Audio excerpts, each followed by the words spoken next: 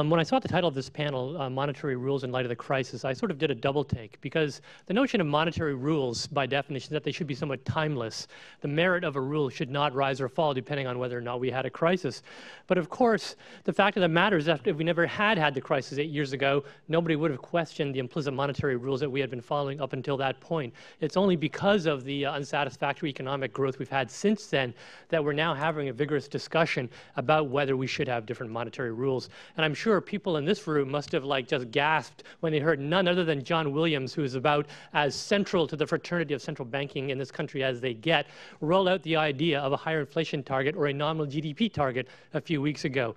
In fact, when I saw the agenda of this year's Jackson Hole conference out in Wyoming for the Federal Reserve, I thought, did these guys steal the agenda for your conference and just try and one-up you? Because the theme of new monetary frameworks, which was the theme of the Jackson Hole conference, is really central to what we're going to talk about on this panel.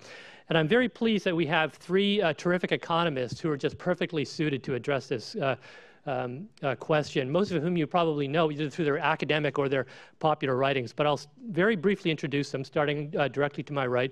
Peter Ireland teaches at Boston College. He has written a lot about monetary policy, interest rates, inflation. He's written recently about nominal GDP targeting. Peter gets special points in my book because he's married to a Canadian. Next to him is Miles Kimball. For a long time, you probably knew him as associated with the University of Michigan, but he is now, just before the trade deadline, he was nabbed by the University of Colorado. You might also know him from his blog, Confessions of a Supply-Side Liberal. And on the far side, David Beckworth, who many of you know because he's now here associated with the Mercatus Institute at George Mason University. He was previously at Western Kentucky University. He's also runs a terrific blog that I read very regularly called Macro and Other Market Musings. And he also, I believe, really big deal to me, is selling NGDP target T-shirts. I'm still a little bit annoyed that I haven't got mine yet, David. So I'm just taking this. I'm just taking this opportunity to remind you once again that I haven't got my T-shirt. So we're going to start, I think, with the far side. Dave, we're going to move down. Each of them is going to give a presentation, and then we're going to have a roundtable conversation about it.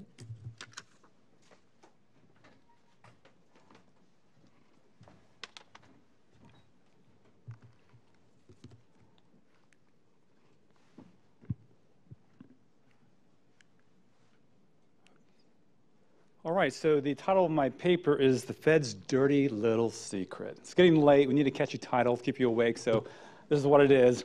And as we get into it, it's not really such a dirty secret, but I've kind of framed it this way to kind of motivate what we're going to talk about. And you're going to have to wait to find out what the dirty little secret is till a little bit later in the talk. I want to begin and motivate this idea there's a dirty little secret by asking, why wasn't QE more effective? There's a long literature, not long, but there's a sizable empirical literature that's tried to establish what did QE accomplish. There's been some evidence that maybe it tinkered with yields, some mixed evidence on the real and inflation effects.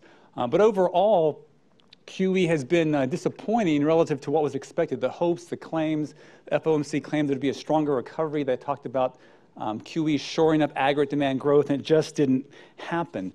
Moreover, it didn't even help nominal growth that much. It's one thing maybe to say, look, there's other things going on driving the real economy, but you would expect the Fed to have some meaningful control over nominal measures. Inflation's been at 1.5%, the core PCE measure, since about 2009.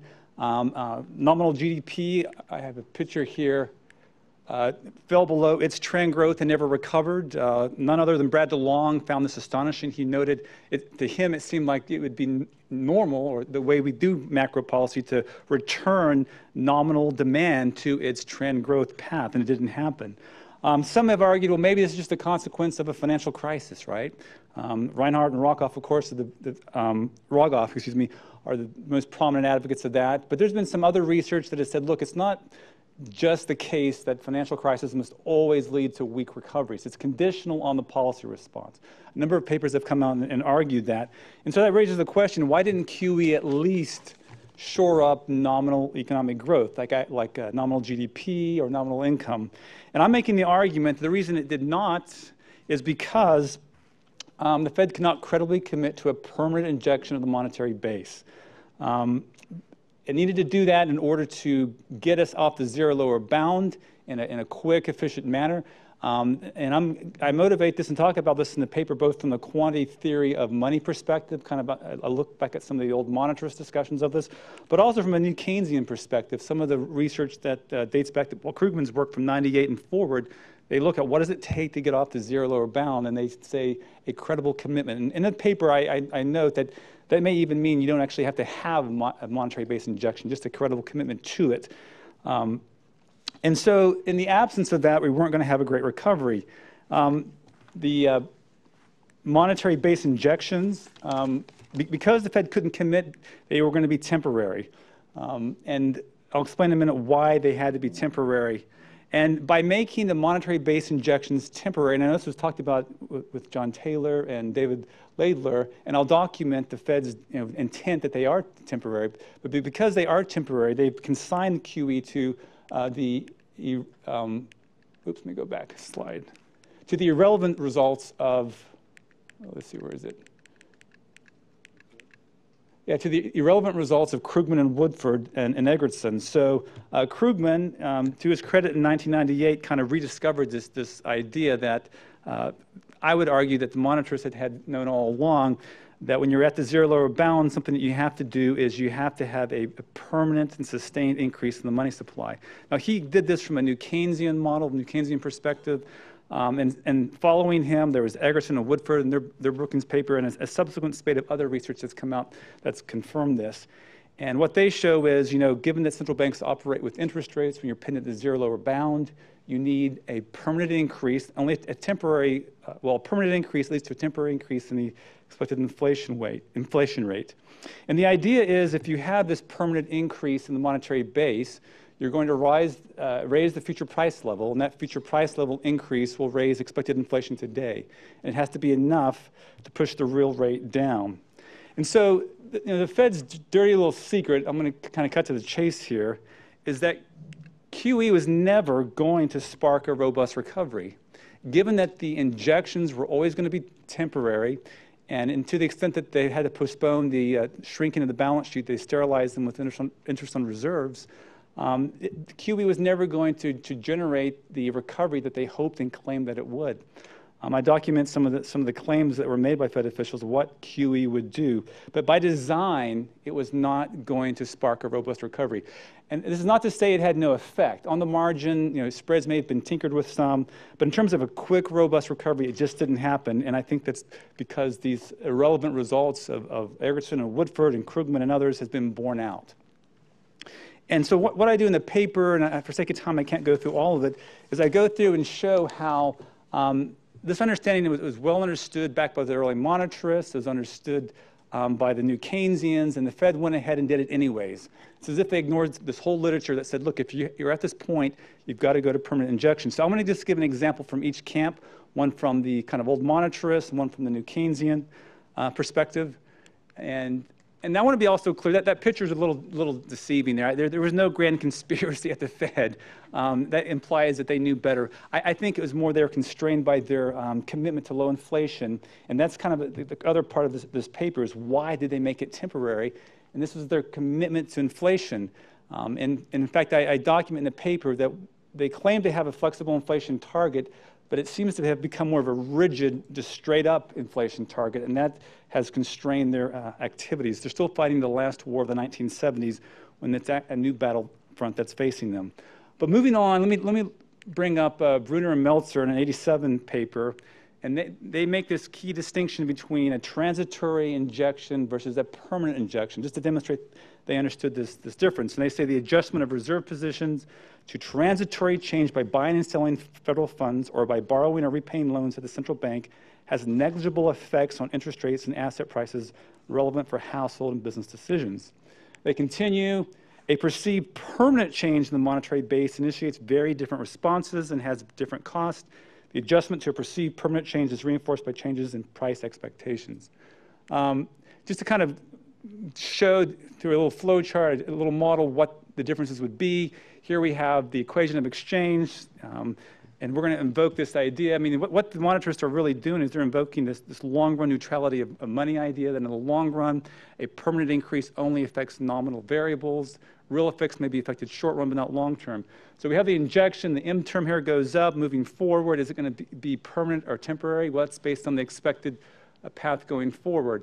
If it's going to be permanent, then people expect prices to rise in the future. Money demand goes down. And velocity goes up, reinforces that, and so nominal spending picks up. On the other hand, if you think it's going to be temporary, so the summation of all future money supply growth is going to sum to zero, which means at some point in the future, money's going to be pulled out, and then potentially we have some deflation, money demand goes up, and we have an offset. Velocity drops, offsets the increase in money supply, so there's no effect. And that's the argument they were making. So a question that comes up, is this still relevant? This idea that some of the early monetarists said, is quantity theory money relevant? And of course, this has a long history, going back to at least to Hume. And in the paper, I do just a little vector autoregression experiment just to see, look, can we still invoke this idea in justifying kind of the idea that escaping the zero lower bound requires a permanent injection. So I took a VAR and I estimated it over the period 1960 to 2007, quarter four, and identified an exogenous shock to the monetary base using long-run restrictions. And I also controlled for money demand shocks, or demand for monetary base that would endogenously grow. And this is what comes out. So this is a 1% shock. What is a typical response? This is by quarters. So you see there's the 1% shock. It still evolves to about 3%, 20 quarters out. Nominal spending tends to follow that. Here's the price level on the bottom one. And by the way, these are permanent shocks I'm talking about in this first column here. And this leads to an increase in the price level, but you'll note the price level takes time to actually catch up. It's not really significant until about 2 years out, which is consistent with this idea of the quantity theory of money, that you have a permanent injection, eventually works its way through the economy, prices go up. On the other side, I provide the results from a temporary monetary base shock. And you see it creates no effect other than the 1% increase in the base shock is reversed going forward. The rest of the results show that the money supply also goes up. And again, this is an exogenous monetary base shock. I wouldn't expect M3 to go up proportionally if it were some kind of endogenous response. Real GDP has a temporary effect and goes down, and there's a liquidity effect in the federal funds rate. All right, now let's move to the New Keynesian perspective, and I'll give an example of that in a minute. But from the New Keynesian perspective, they view monetary policy, and it's the way the world operates, and much of what we do in modern macro is kind of a New Keynesian perspective. But monetary policy is viewed through the perspective of the current and expected path of interest rates, and be precise, relative to the natural rate level. So something that would fall out of Woodford's book, and I'm missing an expectation operator on the right-hand side, so I apologize, but the RA term, that's the actual real interest rate, and the RN term is the natural real interest rate. The expected, the sum of the expected differences between those drive the current output gap today, and this falls out of the Michael Woodford's New Keynesian textbook. And so what this says is, look, the current state of the economy, the business cycle driven by the output gap, is based on where rates are expected to go relative to the natural rate level. So what happens if you hit the zero lower bound? What do? What if the natural rate goes negative and that real one has a hard time going down there because of the zero lower bound on nominal rates? So in terms of the Fisher equation, if the nominal rate's pinned at zero, what has to happen is expected inflation has to go up in order to push that real rate down until it reaches the natural rate level. That's kind of the New Keynesian perspective. And so this issue came up in the late 90s. Paul Krugman and his famous Brookings paper looked at this issue, and he came to this following conclusion, that a permanent increase in the monetary base is necessary to get that burst of inflation up high enough to bring the real rate down. The market will clear and have a recovery. So he says, a monetary expansion that the market expects to be sustained will always work, whatever structural problems the economy might have. If a monetary expansion does not work, if there is a liquidity trap, it must be because the public does not expect it to be sustained. I'm going to throw in one more. I'll throw in Michael Woodford. He echoed that same sentiment. And I have a large list of New Keynesian quotes that show that the permanent point, as well as the monetarists. You can look in the paper to see all of them. I'm throwing another one out. This is actually from an op-ed in the Financial Times, but Michael Woodford was really critical of QE, and this quote I thought was interesting. He said, the economic theory behind QE has always been flimsy. The problem is that for theory to apply, there must be a permanent increase in the monetary base. And so he goes on, and in the last part he mentions that the Fed has not promised to allow inflation to rise above its normal target level. And to be clear, they're not arguing for a 1970s type inflation. They're arguing for a one-time burst that would return the price level to its trend path and get us there. And one of the examples they invoke where this was not done, and an example of the irrelevance result, was Japan. So here's the example of the original Japan QE that was mentioned earlier. The monetary base rose almost 75%. It was pulled back out in 2006, and so you see hardly any effect on nominal GDP or on the price level. And Woodford makes the point that the fact that it was so big makes it non-credible. There's no way that could be permanent. A 75% increase in the monetary base would lead to a proportional rise in the price level if it were to be permanent. That's just not credible. The Bank of Japan wouldn't let that happen. So by becoming so big, when QE is undertaken, as it has been, it leads to big balance sheets, as has been discussed already. And those balance sheets are so big, they simply cannot credibly commit to an expansion of the monetary base. It would lead to runaway inflation. However, they need a little bit of a permanent increase to get the escape from the zero lower bound. Now look at that top figure there. I want you to compare it to this chart here. It looks rather similar. Well, this chart here is the Federal Reserve's own projection of its balance sheet. This comes from the Federal Reserve's annual report on its balance sheet. And every year since 2010, it's produced something that looks like this. The black line shows the actual assets of the Federal Reserve, and the gray line shows its projection. This is actually from the 2014 report. The 2015 came out recently. But as you can see, the projected path of the assets the Fed sees going forward for the balance sheet is going to put it right back on that trend growth. And you can think of that trend growth simply as being the growth in the monetary base given regular money demand growth over time. So I want to respond to the comments made earlier. Both Ben Bernanke and Janet Yellen have committed to this. The FOMC in the June 2011 meeting and September 2014 meeting, they all argued for, they all lay out exit plans that say there's going to be this reduction in the balance sheet going forward. I've got 3 minutes left, so I'm going to skip this next slide. And why has this happened? The argument I make is that the Fed has been committed to inflation targeting, and it's become more rigid over the past 8 years. This is its core inflation, and instead of being 2%, it's averaged 1.5%. This is a forecast from its projections from the meetings, and this is 2 years out. So 2 years out, FOMC officials are projecting that at most it'll be 2%, and by 2 years out, the Fed has some influence over inflation. Here's a 3-year forecast, some meetings that's available. Let's put this in perspective. Janet Yellen gave a speech where she laid out what her estimate of the short-term real natural rate was in 2009, and she put it down as -5%. So if you think about what that would imply in terms of that Fisher equation, it would imply expected inflation of 5%.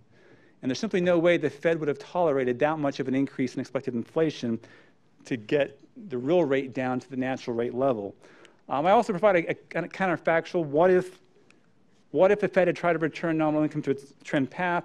And here are the different paths, and you can see inflation would have been anywhere from 3 to 3.5%, which again is far above the actual path taken. So this leads to the QE, what I call the QE paradox. Central banks turn to QE when there's large aggregate demand shocks that push it to the zero lower bound, and they turn to QE as kind of a workaround solution. It's the way to get around it. However, QE creates a large balance sheet, almost inevitably leads to these large balance sheets, which means that the monetary base increase cannot be credibly made permanent. It's just too big. But we need that. We need some small amount of a permanent monetary base injection. QE guarantees that won't happen. So QE actually defeats the very purpose it's created for. The balance sheet gets so big that it leads to the expectation that it won't be made permanent, and therefore defeats the purpose of getting aggregate demand back up. So my proposal, I think I'm running out of time here. My proposal is to have a rules-based nominal GDP level target. And I have a real radical part that might get me thrown out of this conference. And as is mentioned before, a level target allows for some flexibility in short-run inflation, so you can't escape it. You don't actually have to do the explicit permanent increase. There's kind of an implicit commitment to that, and I explain how in the paper. But I also call for this target to be backed by the U.S. Treasury Department. This is to add credibility, but also to incentivize Fed officials to act properly. So what would happen is if the Fed did not hit its target, the Treasury would step in. For example, if it was below target, the Treasury would put a bond at the Fed. Fed would give it money, and it would distribute it in an automatic rules-based fashion, and it would do the opposite if it was going the other direction. And I'm going to have to stop there. I'm out of time, but the idea is if you look at the consolidated balance sheet of the U.S. government, that's what's really involved in a permanent expansion of the monetary base. And what I want to do is apply this rule to it in a way that allows that to happen in a predictable, manageable, rule-based approach. All right, thanks.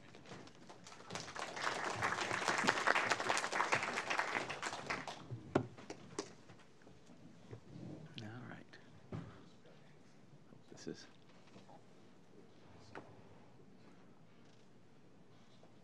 There we go. All right, so I realized that professionally I grew up with the idea of rules, and so that debate about rules or not having rules seems it was something that mostly predates me, but it's very interesting to hear this discussion. And I think the kind of legislation that John Taylor talked about seems like a great idea, you know, that you choose a rule. If you depart from the rule, you explain it. And that helps you get to a better rule. It's not that you choose a rule for all time, but that, you know, to have to explain yourself when you depart from a rule that you've formulated is both good science and good policy. So this is what I want to argue is that there is a lot of room for improvement in the kind of rules that we have. So I'm going to call that next generation monetary policy. I want to argue that monetary policy is really far inside the production possibility frontier. There are a lot of very interesting things we can do to improve it. And one of the most dangerous things would be complacency. So I've heard some people with some experience within the Fed say that there's a certain complacency in some quarters of the Fed, acting like, hey, we did pretty well coming out of this crisis. It was, I mean, things could have been worse. And the particular individuals who were in the heat of the battle, I honor them for making things not be worse.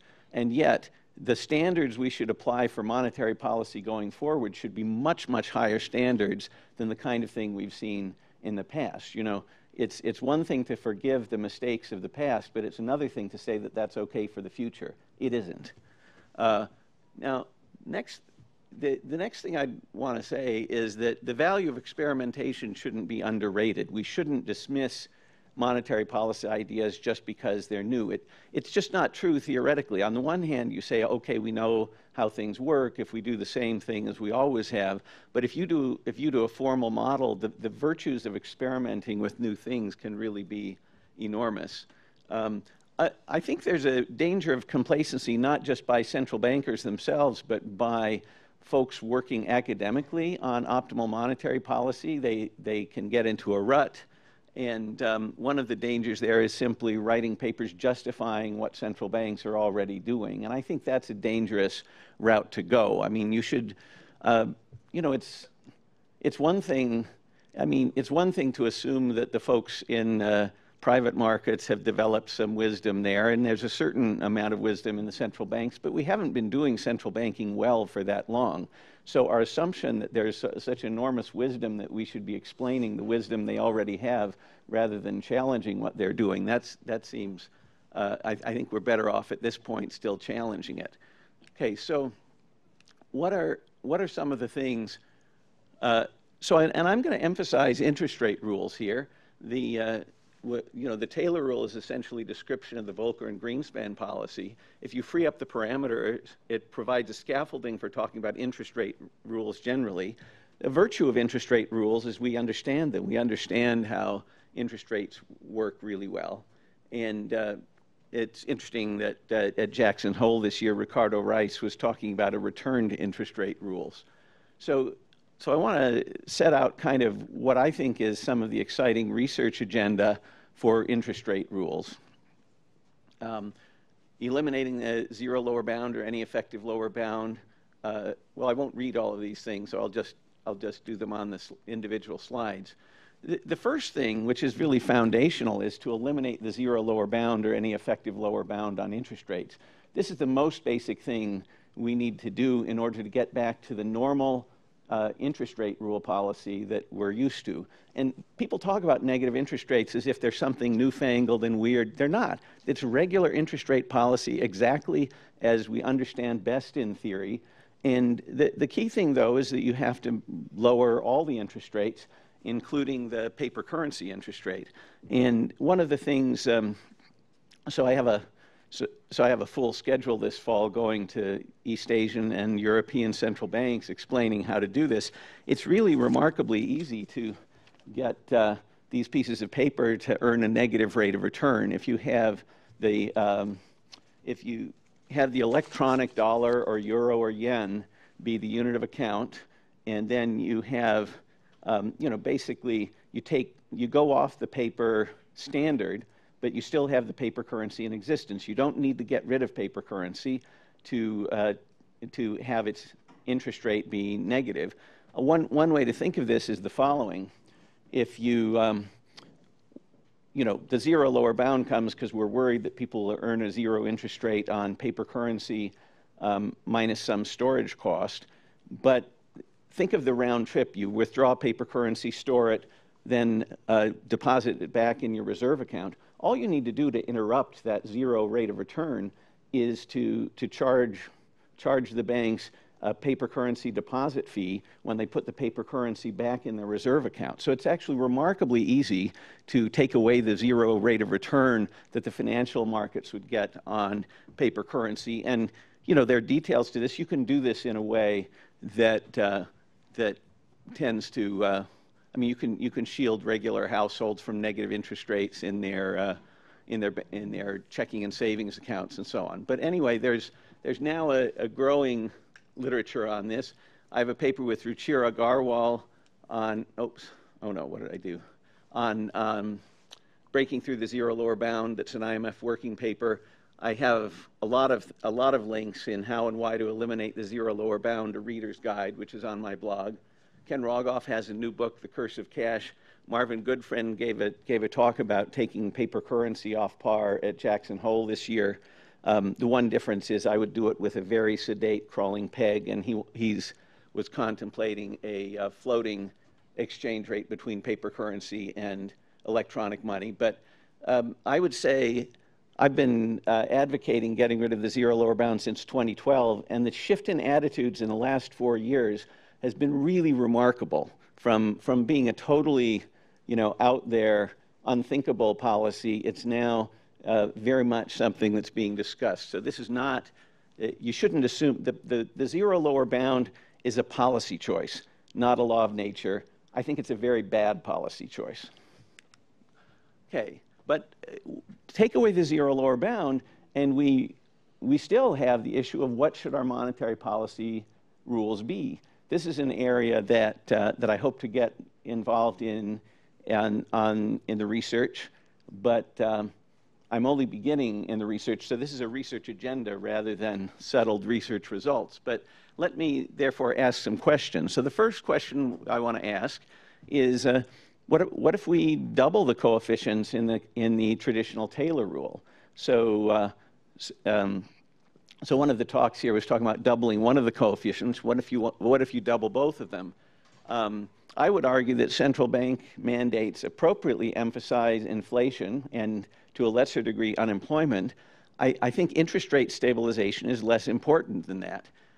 If we moved rates twice as much, could we close output gaps and stabilize inflation twice as fast? I think this is a very important research issue. We shouldn't assume, maybe changing interest rates twice as much would really get the job done of stabilization faster and allow us to move on quicker to the supply side issues because we're more quickly back to the natural level of output.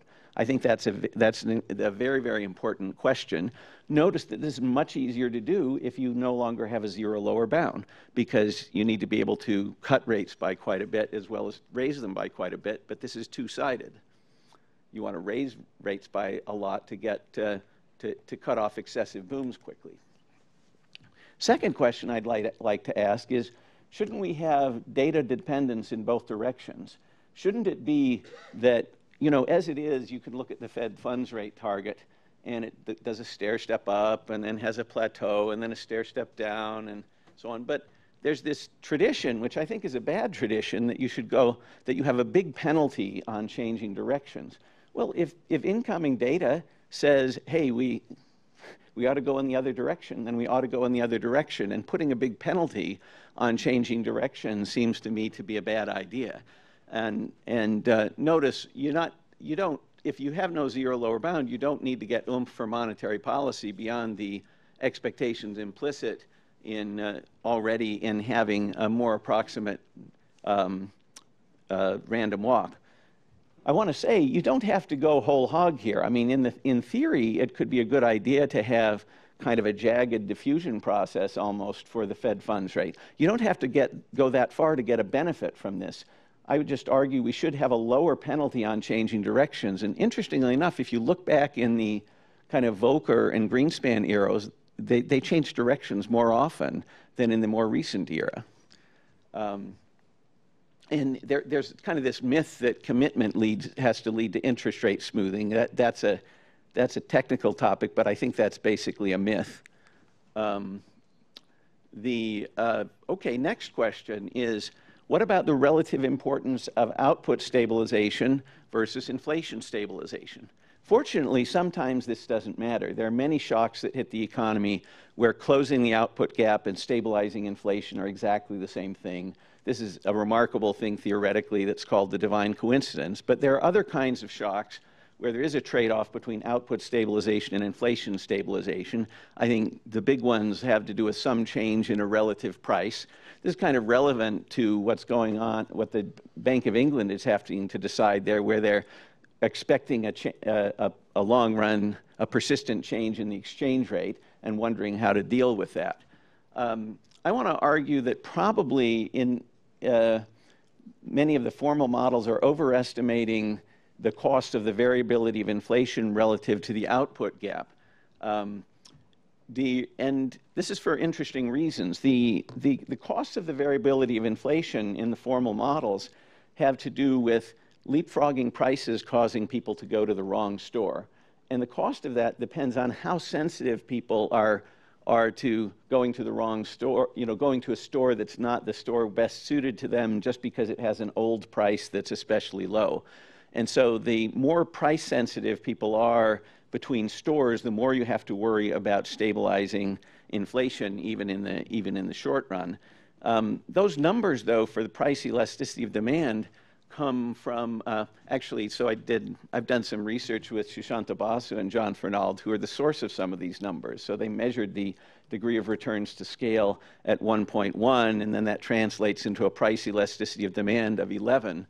But I think that 1.1 returns to scale is probably an underestimate, because when we did the work together, you know, we would find returns to scale for non-durable, say, as being 0.6, which really isn't credible. You're going to have at least a constant returns to scale of 1. So there are biases, because in the booms you have lower quality factories and maybe workers whose quality is lower than you think who are coming online. So the returns to scale is probably bigger, and there's a relationship between the returns to scale and the markup ratio, and therefore to the price elasticity of demand, and which then implies that probably people aren't quite as sensitive to prices in going to the wrong store. And you can make another argument that if there are barriers to entry and sunk costs, that also the price elasticity of demand is lower, and that makes output stabilization more important relative to inflation stabilization than some of the models are assuming. So this is a very technical issue, but very important. and relevant to a lot of things. It's also relevant to the NGDP targeting debate, because do you want to have a price level target or do you want to have a nominal GDP target? Could easily depend on this. Okay, another question is, what about adjusting for risk premia? So Mike Woodford and Curtia Woodford say that if you have an increase in the risk premium, you ought to drop the safe rate by about 80% of the drop of the increase in the risk premium. I think that's a good idea. And what this is doing is it's getting reasonably close to say we want to almost target the commercial paper rate rather than the Fed funds rate. And you know, this also goes in the same direction as financial. You know, as what you'd want for financial stability as well. So I think that's an important thing to add to the rules. Now, again, that's something you may need to have eliminated the zero lower bound to do if you have a large rise in the risk premium, but this would have helped a lot back in 2009 and 2008. Finally, let me talk about coordination with financial stability. I want to argue first that if financial stability concerns are affecting your monetary policy, you're not using your other tools to get financial stability enough. Particularly that's true because other than possible aggregate demand effects, there are very little social costs to having a very high capital requirements. And on this, I'm very much in the same camp as Anand Admati and Martin Hellwig. In particular, we should have very high capital conservation buffers. There's no reason to allow banks to pay dividends or buy back their stock until they have much, much higher capital requirements than they have now. And I want to let me end by well, let me show you this. If you have both low interest rates and high equity requirements, then you can get both higher aggregate demand and more financial stability. Those are two policies that work better together than separately. So finally, I just want to say there's a lot of potential to interest rate policy. I think we ought to aim for something like, or hope for something like closing output gaps and stabilizing inflation within about a year, limited mainly by the lag in the effective monetary policy. We don't need to have QE, which a lot of people have talked about the disadvantages of. We don't need fiscal stabilization beyond automatic stabilizers. We don't need helicopter drops. We can go back to the great moderation and hopefully better than that. We can get closer to staying at the natural level of output all the time and return to focusing on the supply side because we've got the monetary problem more nearly solved. And we can't get there with complacency or timidity. We have to really boldly forge forward.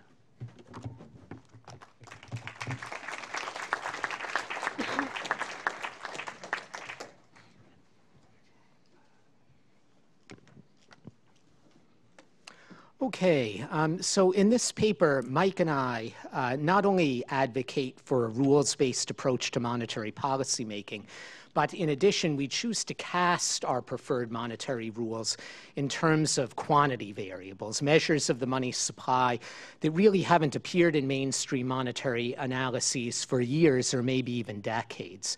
So question one is, how did we get to this point where it's possible to analyze and even make monetary policy without any reference whatsoever to any measure of the money supply? I don't blame John Taylor for this. Instead, I think it has to do with a broader professional consensus that came together actually around the time that the Taylor rule was first presented in the early 1990s, but much broader than just that.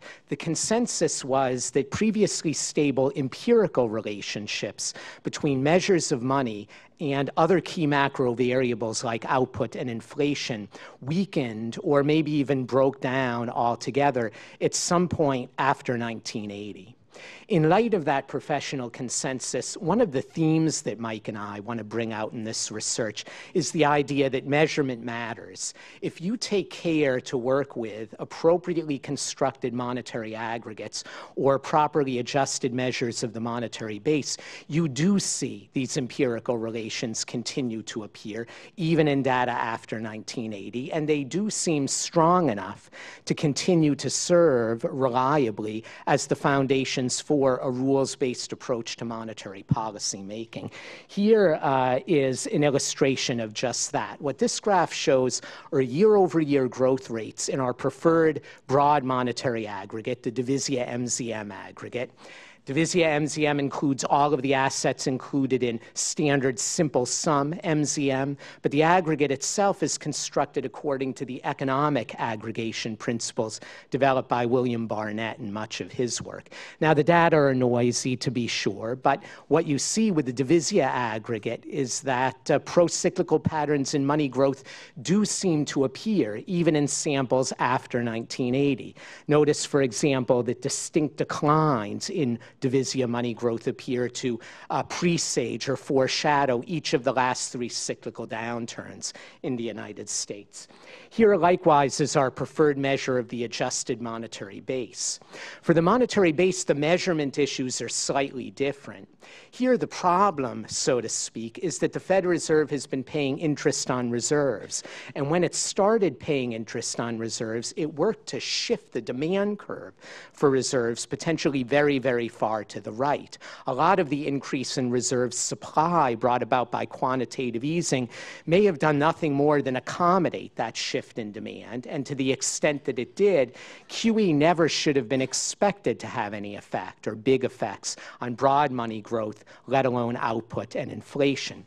So to correct for these demand effects in this paper, Mike and I follow some recent work by Jack Tatum, and we simply subtract off from the Federal Reserve Bank of St. Louis measure of the adjusted monetary base excess reserves. Since it was excess reserves that were minimal before the financial crisis, they've ballooned since then, but the excess reserves have been locked up, so to speak, by the Fed's simultaneous decision to pay interest on them. So again, as you can see from the graph, with this adjustment made, pro-cyclical patterns in money growth continue to appear even after 1980. Sharp declines in money growth appear to presage each of the last 3 cyclical downturns. In this next set of tables, we aim to quantify the relationships seen visually in the graphs we were looking at just a moment ago in the following way. We take our 2 measures of money, and in this case, nominal GDP, and we pass all of these 3 variables through a time series filter intended to isolate their cyclical components. Then we look for the strongest positive correlation between the cyclical component of nominal GDP and those of quarterly lags of our measures of money, and we report that strongest correlation together with the lag at which it can be found in the table. So 2 takeaway points here. First, notice how moving from row 2, a subsample before 1980, to row 3, a subsample after, the lags needed to find the strongest correlation between money and nominal GDP, they lengthen considerably, and that's something I'll come back to when talking about our final results at the end. But second, and perhaps even more important, notice how focusing even on the most recent sample of data since 2000, the correlations between our measures of money growth and nominal GDP are as strong as, if not stronger than they ever have been. That's important because many observers have associated the period of 0 interest rates in the United States with the Keynesian liquidity trap.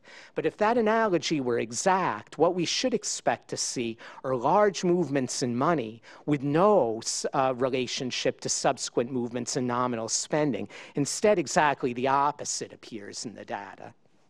Here are similar statistics, but correlations with a measure of aggregate prices, the GDP deflator. And you can see the patterns are exactly the same. The only difference is that the lags needed to find the strongest correlations between money and prices are even longer than those for nominal GDP. And again, I'll come back to that point at the very end. So in order to explore in more depth the dynamic relationships between money growth on the one hand and nominal GDP and prices on the other, we adopt in this paper the framework of the P-star model. Some of you may remember the P-star model was a single equation, empirical model of price level determination with explicit quantity theoretic foundations developed at the Federal Reserve Board in the late 1980s. The academic style paper was published published by Hallman, Porter, and Small in 1991. And a first footnote to that paper credits Alan Greenspan for coming up with the idea. The reason I mention this detail is just to highlight the fact that if you go back in time to the late 1980s or even the early 1990s, you could still find in those days papers in leading academic journals that did take a quantity theoretic approach to monetary policy analysis. And you could still find leading policymakers at the Fed and other central banks around the world with an expressed interest in developing quantity theoretic alternatives to monetary policy evaluation. So even though the quantity theory has been set aside for a while, doesn't mean there's no point in bringing it back, especially in the aftermath of an episode where many of us feel that monetary policy may have gone off track in one way or another. Having a quantity theoretic alternative is useful for no other reason than use as a cross-check, like David Laidler mentioned earlier, just to make sure that monetary policy conducted in a more conventional way doesn't go off track again. And that's really the spirit in which Mike and I offer up this research to you and others today. Whoops.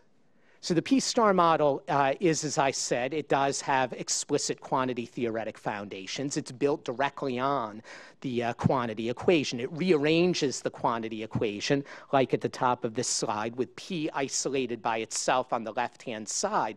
That invites us to think about policy-induced movements in the money supply then feeding through, affecting prices and other nominal variables economy-wide. The P-star model then assumes that there's some long-run equilibrium level of velocity, V-star, towards which actual velocity tends to converge over time, and real GDP converges to potential over time, so that if one calculates P-star, that's what gives the model its name, the price target dictated by the current level of the money supply once V and Y converge to their long-run levels, what the theory expects you to see is a convergence of the actual price level towards P-star over time. Now, the original P-star model was developed as a model of price level determination, but we can, and do in the paper, extend the P-star model or adapt it to handle the case of nominal income targeting as well. As a matter of fact, with nominal income targeting, an advantage is you don't have to rely on any estimate of potential output. All you do is to calculate the nominal income target, X star, dictated by the current level of money and your current estimate of V star. And then as V converges to V star, you expect to see actual nominal GDP converging to X star. Now, in their original formulation of the P-star model, Hallman, Porter, and Small used simple sum M2 as their measure of money and assumed that V star was a constant. Here we do something slightly different. Instead, we allow for time variation in V star, driven by low-frequency movements in interest rates, payments and changes in the payment system, and so on and so forth. And we estimate that time-varying V star using the trend component from a one-sided version of the Hodrick-Prescott filter. One-sided so that the approach can be implemented in real time, using data that are actually available when policy decisions need to be made. Now, going back one last time to that theme, measurement matters. Here's a graph of simple sum M2 velocity, and it shows what, again, many of us remember. Before 1990, simple sum M2 velocity was pretty close to constant. Then, in the early 90s, it shifted upward, and that's what threw the original P-star model off track and led to its abandonment. But look at what happens when you calculate divisia M2 velocity instead. If you were looking at the appropriately constructed monetary aggregate from the start, you never would have gotten the idea that velocity is constant. Instead, you would have done from the start what we're doubling back and doing now, which is to come up with a way of estimating adaptively in real time a time-varying value of V star. So here, going back to our preferred divisia MZM measure, the blue line is actual velocity. The red line comes from our one-sided HP trend. You can see that there are gaps, but the gaps are small and they get closed pretty quickly. That suggests to us that the approach shows promise. Here's the analogous figure for the adjusted monetary base. And finally, here is one of the gap variables that we construct with our P-star model. This is just an example, nominal GDP targeting with divisia MZM, but the other gaps constructed with the adjusted monetary base or for the price level, they look quite similar. You can see those in the paper. So again, how do we construct the gap? We begin by constructing or calculating the nominal GDP target dictated by the current period's level of divisia MZM and our current estimate of V star. And then we calculate the percentage point difference between the nominal GDP target and actual nominal GDP. And we interpret periods where the gap is negative, like in the early 1980s, as periods when monetary policy was contractionary, exerting a downward influence on the growth rate of nominal variables, and periods with a positive gap, like at the depths of the financial crisis, is a period when policy was expansionary, reflating the economy, so to speak. And to test the theory, we run regressions of the same form used by Hallman, Porter, and Small. Here, little p is the log price level, so delta squared p is not inflation, it's the change in the inflation rate. So the change in inflation rate is being regressed on 4 quarterly lags of itself, plus the lag value of the price gap. The null hypothesis, which the theory tells us that we want to see rejected, is that C is equal to 0. We expect, in other words, according to the theory, to obtain adjustment coefficients C that are positive and statistically significant, implying that positive gaps put upward pressure on inflation, negative gaps downward pressure on inflation. Here's the analogous regression for nominal GDP. Again, changes in nominal GDP growth on 4 of their own lags plus the lag value of the nominal GDP gap. Here at last are our results. So this is for nominal income targeting with divisia MZM. Notice first the adjustment coefficients positive throughout. Notice also that moving from an early subsample before 1980 to after, the size of the coefficient goes down, reflecting slower adjustment, the longer lags that we saw in the reduced forms earlier. Finally, notice how the p-values allow us to reject the null hypothesis that C is equal to 0 at a very high level of statistical significance, except possibly for the most recent period. There, the rejection is simply at the 10% level. For that reason, I just wanted to show you some quick checks for robustness. Do the same tests for the same recent period, but with divisia M1 or M2 instead of MZM, you reject at an even higher level of significance. So this is a robust finding throughout. Same thing with the monetary base. Again, positive estimates of C, the magnitudes decrease before versus after 1980, reflecting slower adjustment, statistically significant coefficients throughout. So we view these results as quite positive, suggesting that the Fed Reserve could achieve or could implement successfully a nominal GDP targeting strategy based around its ability to influence either the monetary base or a broader divisia monetary aggregate. The results turn out to be a little bit different for price level targeting, though. Price level targeting for divisia MZM. We're able to reject the null hypothesis that C is equal to 0 in favor of the alternative that C is positive for the full sample and for the early subsample before 1980, but not for the late subsample since 1980, and for the most recent period, the coefficient actually turns out to be negative. Results are a little bit better with the monetary base, but not much. At least the coefficients are positive throughout, but basically it's insignificantly different from 0 for the more recent period.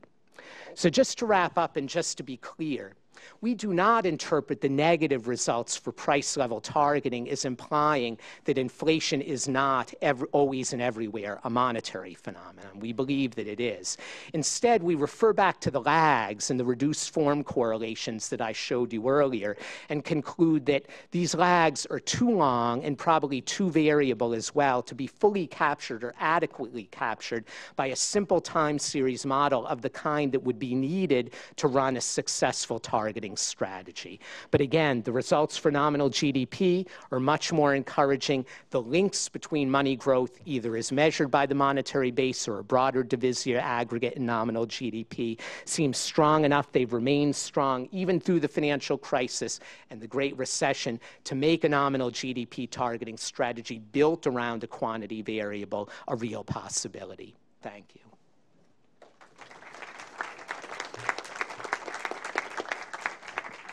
Thanks very much, Peter. Thanks very much, Peter. So I'll start it off with just a few questions, and my first question is actually for you, Peter, and David, and Miles. If you have some thoughts on it, I'd love you to offer them as well. And the essence of both of your papers is that we can come up with a money targeting rule that then there restores output and nominal income onto some optimal path. And the big question in my mind is that what is the mechanism by which expanding the money supply, which the central bank still has a lot of control over, translates into aggregate spending? I mean, that's the part that's always missing for me, and that seems to be the essence of the liquidity trap. You can print and print and print money, but you can't actually force people to spend. Walk me through that. How does actually just doing that, especially when you're stuck at the zero bound, actually generate spending? Whoops, that's an excellent question. I mean, I guess in response to your skepticism, I would first refer back to the correlations that I showed on the slides. I mean, as an empirical matter, it does seem like, even over the most recent period, changes in money, either a broad divisia aggregate or the adjusted monetary base, have been followed by changes in nominal GDP. On a less formal level, I would note, for example, that if you take a look at broad money growth since the financial crisis, although the Federal Reserve through QE has dramatically expanded the monetary base, the amount of broad money growth the Fed's policies have produced has not always been excessive by any means, and at times, in fact, money growth has dropped. In 2010, when the Federal Reserve pulled back from QE1, broad money growth fell precipitously, and so the quantity theory would suggest that slow money growth during the recovery may be a big part of why we have sluggish real GDP growth and slow inflation since then. So my first response would be to say that even if we don't yet have a fully formed model, like the new Keynesian model, that links changes in money to changes in nominal spending, in the data, those connections do seem to be there. David? Yeah, I would, 2 points. First, the whole idea of level targeting is that the central bank has committed to make up for past mistakes. So it's a more serious commitment to correcting past misses of the target. But as part of my proposal, I think there is a credibility issue. If you're worried that why would people take the central bank seriously, that's my whole Treasury backstop justification, that if the Fed did nominal GDP level targeting and it didn't bring about a recovery in nominal demand, the Treasury steps in. And it's the threat of doing it. I don't think it actually would have to do it, but the threat of the Treasury stepping in and backstopping the target, literally, I mean, systematically doing helicopter drops, and again, in a rule-based, automatic fashion that would make this very credible. You wouldn't have to worry about it because you knew no matter what happened, both the Fed and the Treasury were committed to this target. So I think of these quantity rules as being helpful partly because they're a way of telling people you're going to do big enough interest rate movements to get the effects. I mean, as far as the theoretical issue, it's really remarkably easy to explain why interest rates will have the effects they have on the economy. You take every single borrower-lender relationship in the economy, and if the interest rate goes down in that borrower-lender relationship, you have several things going on. You have a countervailing wealth effect. If the interest rate goes down, now the borrower is better off and the lender is worse off, but borrowers tend to have a higher propensity to consume than lenders, so that's stimulus. And then you have a substitution effect, which just means it looks cheaper to spend now relative to later. So that's some extra effect. That's true for every borrower-lender relationship. Sometimes people say, oh, lower interest rates are going to make people save more, but they're forgetting that those savers have somebody on the other side of that transaction who's borrowing from them, who has a wealth effect going the opposite direction. So once you have that principle of countervailing wealth effects, it's really very clear that interest rates have the effects they do, except in the very, very rare case where you have borrowers with a lower propensity to consume than lenders. But if I hear you correctly, Miles, you're essentially saying that the money targeting frameworks that David and Peter are talking about can be useful as commitment devices.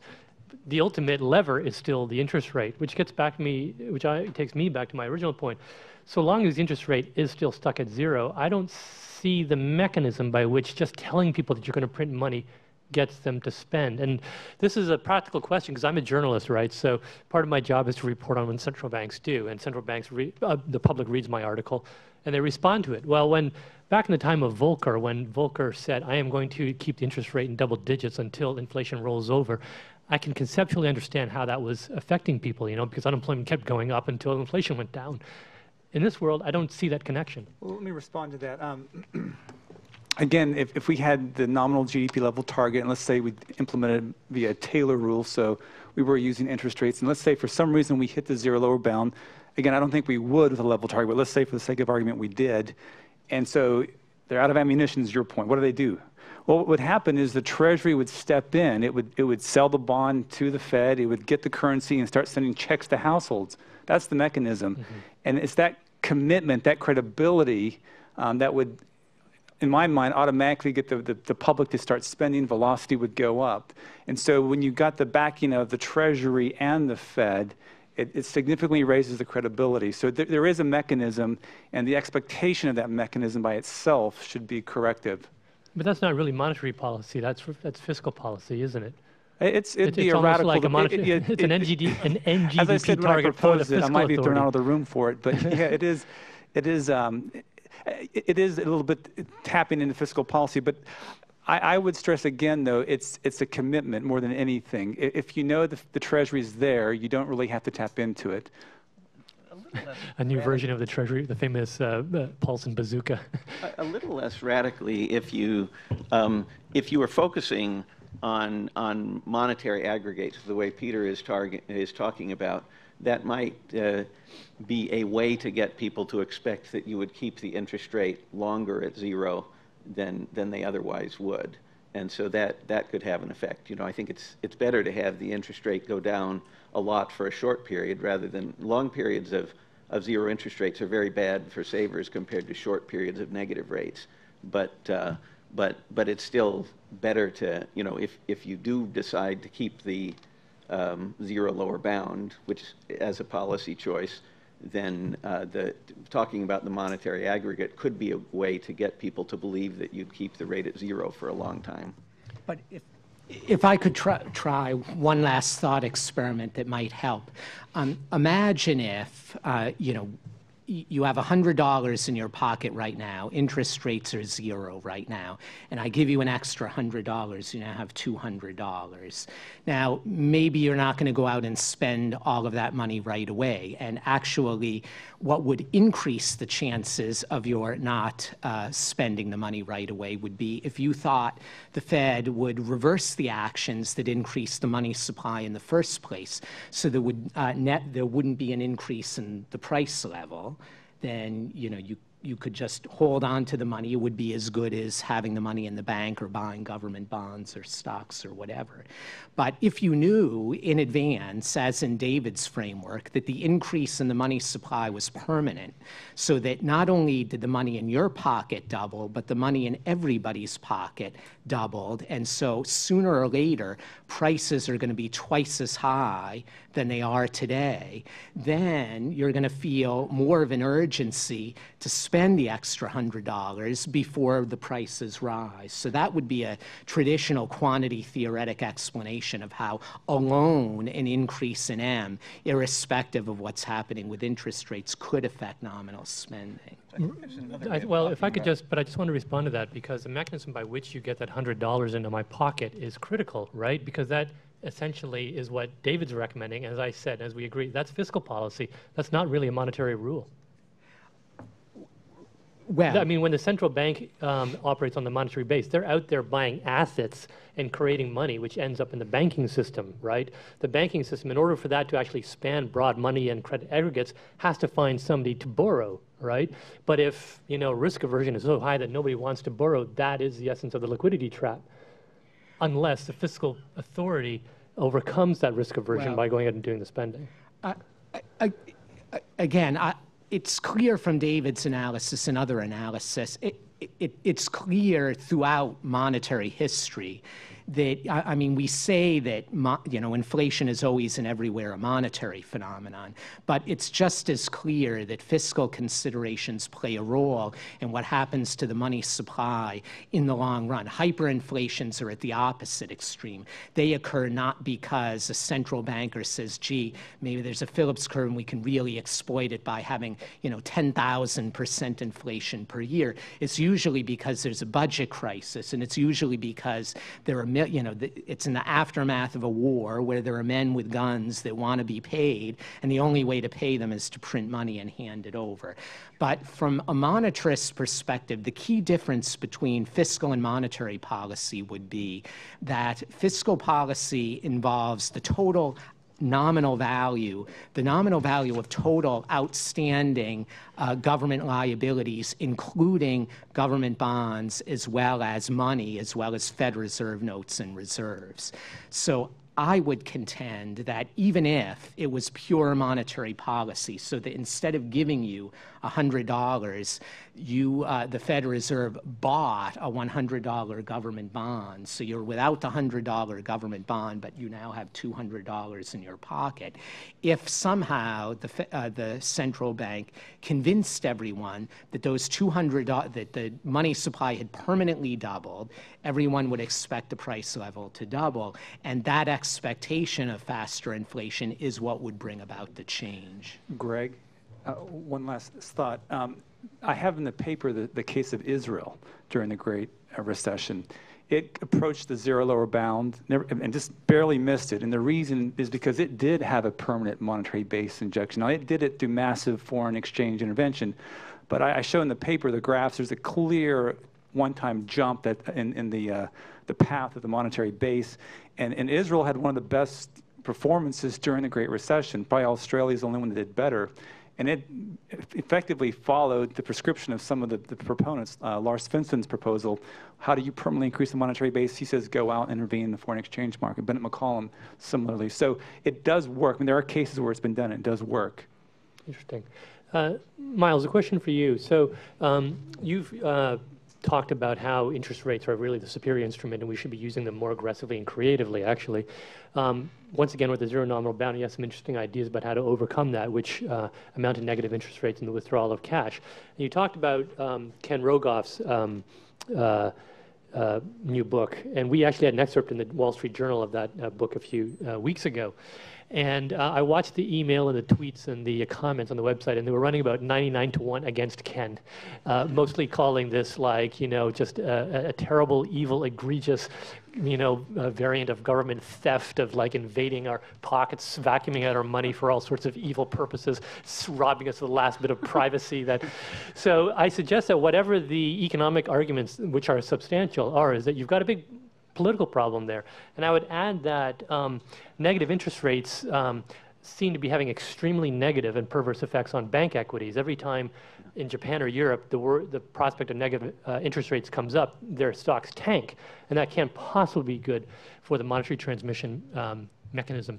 So my question to you is, what is the answer to these very practical problems of actually getting to the theoretical benefits that you've outlined? Yeah. Well, this is exactly what the talks I'm giving central banks on, and so that there's 3 hours worth that I'm convincing central banks to listen to. But basically, you know, first of all, I think the politics are very interesting to talk about.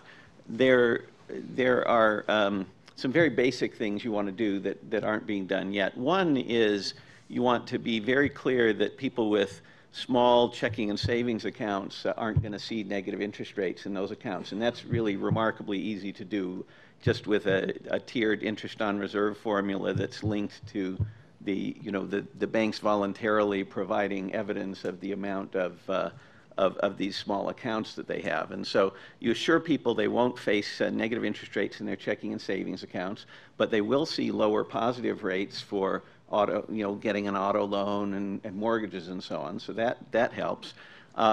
This effective subsidy for the zero interest rates on small accounts is also basically money you're throwing to banks.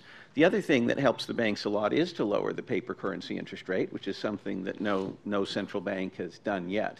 So, I mean, a lot of these are the zero lower bound in action. As it is now, what is the zero lower bound made of? The zero lower bound is not yet made of people storing large amounts of cash. I think we're a ways away from that. What the lower bound is made of is concerns about bank profits, and you do get concerns about bank profits if the banks have to worry about people putting their money in cash. So it's not sort of large whole-scale storage of cash, but banks worrying about that. And so it is important at some point to lower the rate of return on cash. The other thing to say about the politics is, I mean, look at the politics for central banks of what we actually did.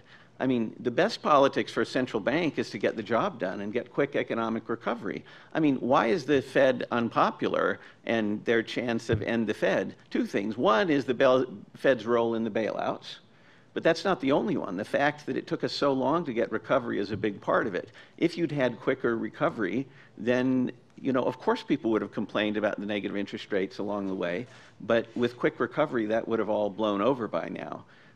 As far as the other practical problems, I mean, a lot of these really are strains from not lowering the paper currency interest rate, because if you lower all the interest rates in tandem, including the paper currency interest rate, banks live on spreads. As long as the spreads are normal, the banks should be fine.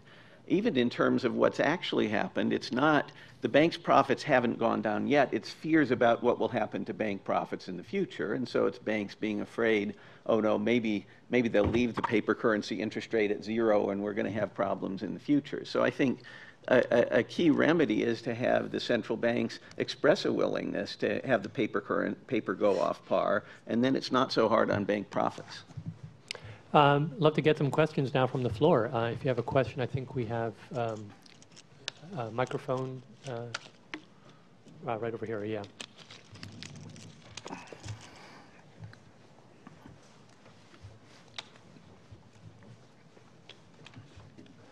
I was going to start out by saying state your name and affiliation, but I don't think John Taylor of Stanford needs to do that. John Taylor, Stanford. So my question is related to Peter's presentation mainly, and also Greg's question. If you took what I call a new Keynesian model, a good one, which would have a money demand equation in it, we threw many of those out in the past, but I have some good models like that. You could simulate a money growth rule. In fact, we used to do that constantly, and then we changed to interest rate rules. But in that context, you can have good performance, assuming you have reasonable stability of money demand or a V. So it's really not surprising in that context. But and I think that answers Greg's question too, because if you simulated an increase in money or an increase in money growth, you can trace through the long-term interest rate effects, the short-term interest rate effects, the exchange rate effects, and there's a whole wide range of financial influences. The transmission mechanism is not just the funds rate, it's whether it's stuck at zero or not. So it seems to me that's the way to think about this. And that brings me to a question: is what is the policy recommendation that you come from this? Is it fixed MZM? Is it feedback MZM or whatever? I think that's kind of the question I'd like to get the answer to. Right. Thanks, John. Well, there's a two-part answer to that question. If you wanted to take the approach seriously and offer it up as an alternative to what the Federal Reserve is doing now, what you would do, it would be a kind of flexible monetary targeting, where you would figure out what your target path for nominal GDP was, And then given your current estimate of the long run velocity, you would then trace out the target path for the broad money supply or the adjusted monetary base.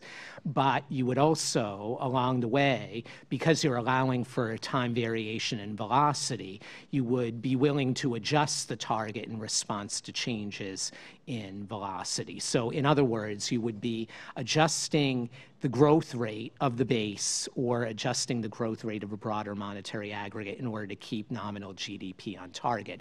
Another way that the framework could be used, though, is, as David Laidler referred to earlier, in a manner that's similar to the way that the two-pillar approach was supposed to work at the ECB, where you use it as a cross-check. You let the FOMC do something like Bob Hetzel recommended, a more systematic macro forecast strategy built around control of the federal funds rate as always. But you ran this thing in the background, and if you saw money growth going off track in one direction or another, you would be you would pause and ask why. Can I just add parenthetically here? There's something about your presentation and your remark that I've been thinking about. You know, going back to Canada in the early 80s, the Bank of Canada was following a money targeting rule just like the Fed, and they also abandoned it. And Gerald Bowie, the governor at the time, famously said, "We didn't abandon M1, M1 abandoned us," which was another way of saying the velocity became completely unstable. And if I, carefully look at your slides, it does look like velocity fell a lot after 2008, and it hasn't gone back yet. So we could be waiting a very long time for that long-run velocity relationship to, reassert itself. And in the meantime, I'm not sure that we're actually getting to your target. Well, to answer that, I mean, but our V star is tracking velocity downwards. So this isn't old-fashioned monetary targeting where you would set M and even though velocity is shifted up or down, you do nothing. Velocity falling would mean that you need to increase the growth rate of the money supply even more. So what you're getting at is kind of what are the practical implications of this approach now. I am sympathetic to the comparison between rates predicted by the Taylor rule and the current level of the federal funds rate very low, and worried that that might mean that the Fed is falling behind the curve. But one of the things that makes me less worried than I think many people, others are, you included, John, is the observation that, when you combine money growth of about 6% per year, which is what we're seeing, combined with declining velocity, it looks to me like monetary policy is either about right or maybe even a little bit too contractionary even now. So again, using it as a cross-check, you could imagine Janet Yellen with an approach like this saying, look, I know that according to the Taylor rule, interest rates should go up, but I'm worried for the following reasons. Inflation is below target. Money growth seems insufficient given the decline in velocity. We want to wait a little longer. The difference is that then you're constrained in the future if money growth does begin to accelerate and velocity turns around, and you say, well, now's the time to act. Next question. Dennis Campbell, independent investment advisor. Let me add to Greg's skepticism about the transmission mechanism by introducing the element of debt. Isn't it quite possible, even likely, that in a world of high individual, consumer, and corporate debt, there's an interest in paying off debt, not consuming more. Businesses don't particularly want to invest in such a world. Therefore, monetary policy becomes largely ineffective. David, why don't you handle that one? Well, I'll refer you to Kevin Sheedy's paper at the Brookings. One of the advantages of nominal income targeting is it provides for better risk sharing. So such debt burdens do not create problems for the economy. That would be the first thing I would say. And I have this in my paper as well, but nominal income targeting shifts risk in a more equitable manner across both creditors and debtors. The other thing is it's not so much, I like to view not so much as a creditor-debtor issue all the time as money demand. You want to decrease the demand for money when there's been a shock. no matter what drives it, a debt shock, some other external shock, when money demand goes up, you want some kind of offset to that. And you can do that by raising expectations of the future price level. Either of you want to address the question of debt? That's fine. Okay. Next question. I'm Derek Teamy with the FDIC. So my question is, to the extent that printing money and mailing it to people is an option for conducting monetary policy, why wouldn't that be more frequently employed as an alternative to doing it through the banking system? That seems kind of, yeah. I do have a blog post, Helicopter Money is Not the Answer, but you know, mostly, you know, once you've eliminated the zero lower bound, I think the attractions of helicopter money wouldn't be so great. I mean, I think helicopter money is a much, much more radical approach than having a non-zero paper currency interest rate. I just want to clarify the question. Were you saying, wouldn't it be a great thing to use it more often, or are you saying, wouldn't it be worrisome if we started using it a lot? I think you're saying, would it be abused? Is that the issue? No, I'm really saying I think it could. I don't see why that wouldn't be more effective than just lowering interest rates by buying bonds. Or in other words, why don't we just turn over stabilization policy to fiscal policy through one of these? Well, let me be clear again. My proposal was, you know, it's a rules-based automatic. You can think of it as an increase in the automatic stabilizers, something that you don't go to Congress, it just automatically kicks in. And, you know, and the details need to be worked out more, but my idea is that the Treasury maybe once a year, some automatic, you know, mechanism where it meets if it's below, if the nominal GDP is below target, it kicks in. If it's above target, it kicks in an opposite way. But again, my belief is that just having that mechanism available would mean that velocity would automatically adjust, and you wouldn't have to actually tap into it.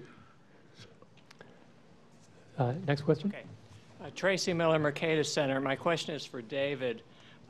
It's your trend of the bank reserves. So your trend shows bank reserves going down starting in 2016 from the current 4 trillion level down to like 1.5 trillion. Mm-hmm. So my question is most of that going to be through things like mortgage-backed securities that actually mature, or does it involve having to actually sell off Treasury securities, which you could raise questions about whether that's going to happen? Okay, so just to be clear, that's the Fed's projection, not mine. Right. But under their exit proposal, their exit strategy in the 2011, 2014, it would largely come through just not reinvesting their principal payments. So the debt would mature, right, and at some point it would shrink. In fact, between QE1 and QE2, this was a problem. The Fed's balance sheet did shrink, and it made them nervous, and so they started reinvesting. So it actually, and Bernanke's talked about this, it actually could take place relatively quickly. The Fed has been hesitant to do it because they're concerned about financial conditions and the disruption it might make. But you know, Janet Yellen at Jackson Hole, she reiterated her commitment to doing this in her speech. So for now, the Fed seems committed to doing it, although there's been a lot of push. I mean, it was interesting that Ben Bernanke, he had a blog post after the conference, and he's pushing for now keeping the balance sheet permanently larger. As Fed chairman, he made several speeches emphasizing it's going to shrink, it's going to shrink, it's going to shrink. So he's taken an interesting twist, and I don't know where this is all going to end up. But even if it is permanent, the interest on reserves is effectively going to create the same effect as if it had been reduced, and that is effectively sterilized. Sure. Yeah, repeat this for the audience. John and I would say that Simon Potter, in his speech at Jackson Hole, said we're pushing that barrier out to 2018. Well, you're right that they were promising 2016 to start normalization. Simon Potter now says 2018, and right. I tend to believe him because he's the guy who will do it. That's right. Well, you know, if you look at the annual reports where I drew that graph from, it's been since 2010, and as I think I mentioned, every year it's been pushed out. So the Fed's committed to it, and the market believes it. Otherwise, inflation would be, you know, skyrocketing. So the Fed's committed to it, and it may take a long time before we get there. We have one last question from the floor. Thanks. Rich Danker. I had a question on the same topic, I guess mainly for Professor Beckworth. Do you think there's a possibility that the temporary nature of the stimulus, the Fed's balance sheet, is actually harming growth? In other words, is the fact that velocity is in a free fall and that people are perhaps delaying spending purchases until prices might fall when the Fed chops the balance sheet back to normal, is that actually hurting real growth? Is there a possibility of that? Everyone, and the literature you cited seems to say that the temporary aspect is at least ineffective, but I haven't heard anyone necessarily make the case that it might actually be causing growth to, do worse than it otherwise would without such a large balance sheet. I do think that it's prevented a robust recovery, at least in nominal income growth. And maybe in 2009, 2010, 11, it would have also supported real growth at a faster pace. But this is kind of the QE paradox. By doing QE as a way to get around the zero lower bound, they're effectively preventing a recovery in nominal expenditures because the balance sheets are so big, they cannot credibly commit to making those permanent. I didn't mention this, but in terms of how much would they need to make permanent, so in 2009, at the bottom of the business cycle, would have been based on where the using currency as kind of a baseline for where kind of the truly permanent level of the base is. They would have injected 67.5 billion. So small change compared to what actually has been done.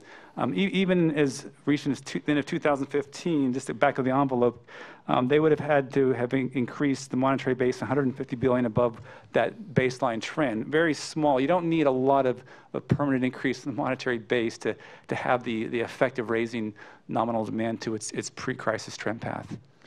I'm going to finish off with one quick question of my own because I'm a journalist. And so I'd like to ask each of the panelists, should the Fed raise interest rates this year, given the way that you look at the world and your models? I'll start with you, Peter. The short end, no. Yeah, okay. Well, but you actually laid out the reasons why money growth is slowing down. It seems that policy is too restrictive already, right? I mean, I think I'd rather say what I said about them raising their rates the first time, which was that they should not raise rates until they say they would quickly lower them again if need be. So I think that the whole next rate raise becomes much less portentous if rather than saying, oh, we've got this policy where there's this huge penalty on changing directions. No, if we find out we were wrong, we'll go back the other direction. And so I would like to take the whole portent out of this big deal about whether they raise the rates away by saying they ought to be data dependent in both directions. Okay, I assume that we've removed that portent, okay, and they're saying this is for as long as the data is good. Should they do it? Should they raise rates? They know a lot more than I do about exactly where the rate should be. I'll say no. I mean, they don't want to get ahead of the recovery. As Scott Sumner said earlier, you want to have robust nominal growth before you attempt to raise rates. Otherwise, you will just repeat what happened in Europe in 2011. All right, that's wouldn't have thought of coming in, but that was a pretty dovish panel I just moderated. Thanks very much. This is really great.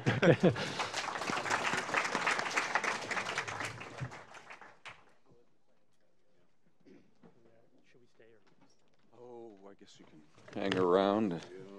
Thanks, Greg. That was a great session. One of the challenges of being an MC at an event like this is that you're not really supposed to ask questions or intervene, and my handlers are very strict about making sure that I don't do that because, as those of you who know me may guess, I've got plenty of times when I would like to say something. However, I'm now told that I have a few minutes to close up. Boy, would I like to just tell you what I think and have it be the last word. I won't do that, but I thought I should add something to all that's been said today. There's so much to mull over. I hardly can pretend to say anything more profound than what's already been said. But one thing occurred to me that I think we should think about, and that is that it is, after all, difficult to assess the potential merits of monetary rules using evidence from a rule-less past, which is what we've had, of course, for most of the post-war period and before that, for that matter, most of the time. I wanted to just play devil's advocate by taking the monetary rule that probably has been most readily dismissed today and saying a word or two about that. That's Milton Friedman's good old K% rule. It was said earlier that that the Fed claimed it didn't abandon money growth or money rules, M1, but that M1 abandoned it. Well, I don't think that's actually true. And Leland Yeager, who I wish could be here, has written about this. What if the Fed had, in fact, implemented a straight Friedman money growth rule when he first started advocating such a thing and when the demand function for money was, or appeared to be stable, even measuring money the old-fashioned way? Well, we might not have had the rise in inflation of the mid to late 70s, or a lot less of it, and then perhaps we wouldn't have had the appearance of money market mutual funds, the disintermediation of banks as a result of their competition with those mutual funds, with Regulation Q. All of those things are big factors in the destabilization of money demand or velocity or whatever you want to call it.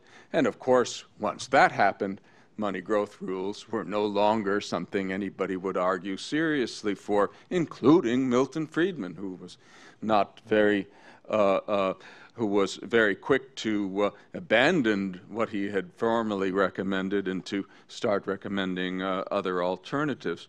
So there's a kind of a sort of backwards Lucas critique that I'm appealing to here, right? Yes, sometimes if you try to exploit what you think is a stable relationship, you destabilize it, and then it ends up being a very bad thing to do. We learned that with the Phillips curve. We learned it once. I hope we learn it again. But sometimes it's just the opposite. If you don't act on a relationship that's there, then the relationship goes away and you can't act on it anymore. So I just wanted to add those 2 cents to the discussion. I don't know what difference it makes, but I think it does suggest that there's a real challenge in trying to assess rules where we really have to rely mostly on hypotheticals and what-ifs that are, after all, rather difficult exercises to undertake. So thank you all again.